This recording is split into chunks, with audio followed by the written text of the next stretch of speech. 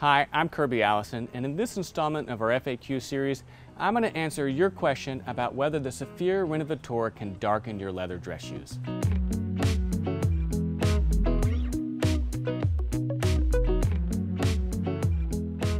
Now, this is a popular question that we receive here at the Hanger Project, and that is, can something like the Saphir Renovateur darken my dress shoes?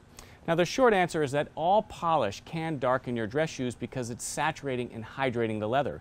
So just like whenever you put water on a pair of light brown shoes or you even wet paper, that material is going to darken because it's just become saturated with the materials in the Saphir Renovateur.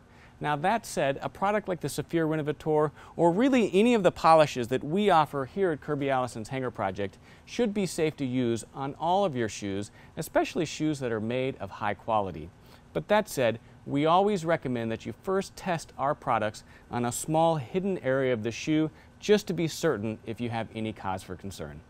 If you see that your shoes do darken a little bit after polishing them, it's totally normal, and they should return back to their original color after a few days once the leather has had an opportunity to dry a little bit.